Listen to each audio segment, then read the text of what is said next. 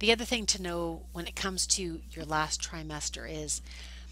it does become very difficult to move around. It does become very difficult to think. If you're a curve woman like I was and many of my students are,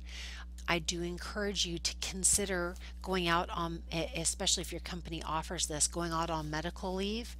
4 weeks before your due date, just because it gives you time to rest and prepare for childbirth, and because between the fuzzy thinking and the hormonal changes that your body's going through as it prepares for childbirth and that you need to go through, it really makes it so that it's very hard to be productive during the last month of your pregnancy.